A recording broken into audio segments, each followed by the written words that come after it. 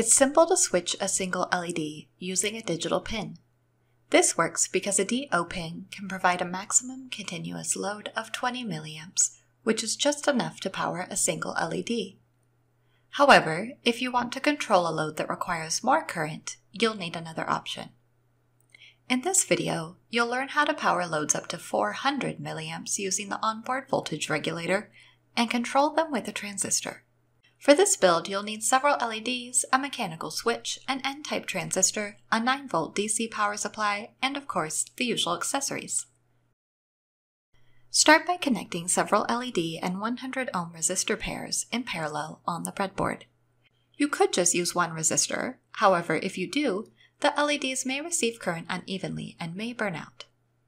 So it's better for each LED to have its own resistor. Before you add a transistor, test the circuit with a simple mechanical switch. Add a button in series with your diode resistor circuit. The two halves of the button are internally wired, so make sure that your circuit crosses over the switch.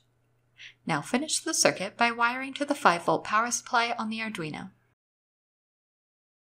Power the Arduino with a 9-volt DC supply and you're ready to test the circuit. When you press the button, the switch's internal leads are connected and the LEDs turn on. If the LEDs do not respond to the button, check your wiring.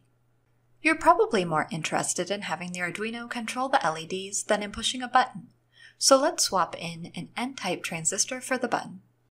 The two outer leads of the transistor are known as the emitter and collector. If you're looking at the flat side of the transistor, the emitter is on the left. In the transistor symbol, the emitter is marked with an arrow. In its normal state, a transistor resists a flow of current. This means the transistor is naturally off. However, if a voltage is applied to the middle lead, known as the base, the transistor will switch to an on state and current will be allowed to flow. Current flows from the collector to the emitter, so the emitter should always be connected to ground. Replace the mechanical switch with the transistor. Make sure that the collector is connected to the 5-volt pin and the emitter to the LEDs. Also, connect a digital pin to the base of the transistor, adding a 1 kilo-ohm resistor in series to ensure that the current through the digital pin remains below 5 milliamps. When the pin is activated, the transistor will allow current to flow through it, turning the LEDs on. Note that even though the circuit will still work if you wire the transistor backward, avoid doing so as it could burn out the transistor. Reconnect the Arduino to the 9-volt DC power source and you're ready to go. You can use a simple code like the one shown here to activate and deactivate the transistor by writing to the digital pin you connected to the base. When the pin is high, the transistor will be activated and the LEDs will turn on.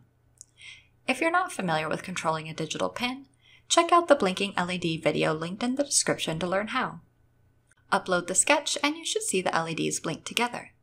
If you don't, go back and check your transistor wiring and your code.